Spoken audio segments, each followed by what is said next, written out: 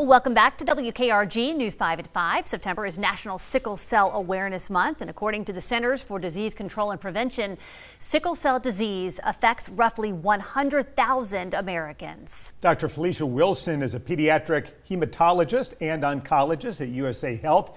She joins us now live to discuss sickle cell treatments and how they have advanced. Doctor, thanks for being with us tonight. And maybe first you can just tell us how sickle cell is detected and typically how you treat it.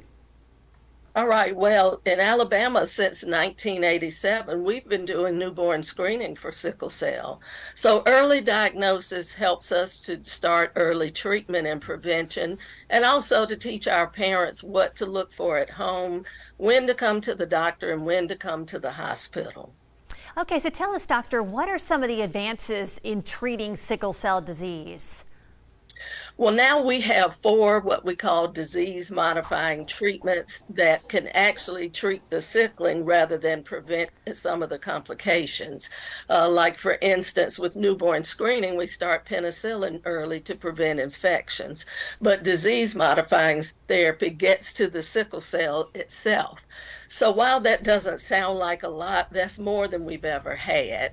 There are also different types of stem cell transplants, what we call bone marrow transplant, umbilical cord transplant, are really transplanting the same thing, and that's the stem cell that can make normal new red cells. So the exciting thing, though, is that gene therapy trials have been underway and show promise of cure where each person can serve as a donor for themselves. So that's the excitement. There are now 2 trials that have gone before the FDA.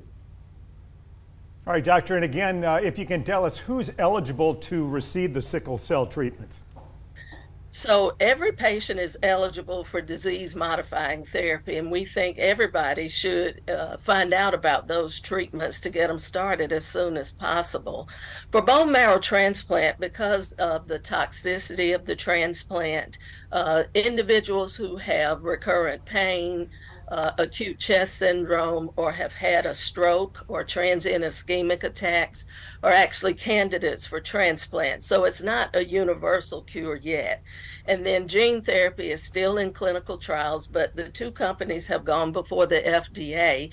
So as you know, with new treatments, when they become available, they will be very expensive. So they will probably be reserved for certain sets of patients. Certainly some promising treatments on the horizon. Dr. Felicia Wilson, thanks so much for being with us tonight. Thank you.